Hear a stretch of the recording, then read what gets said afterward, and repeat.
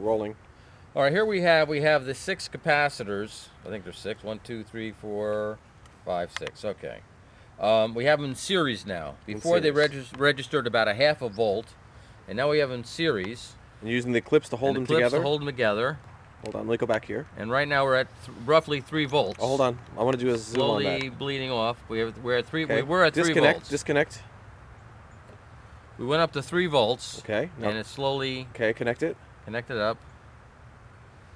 And now it's at 2. It's the meter is bleeding off some of the charge, but now we're at 2 volts.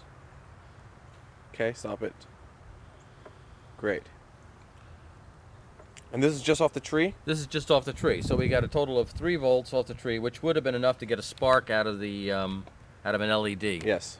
Now with a resistor, you might be able to keep the LED running longer. And how long were these charging for?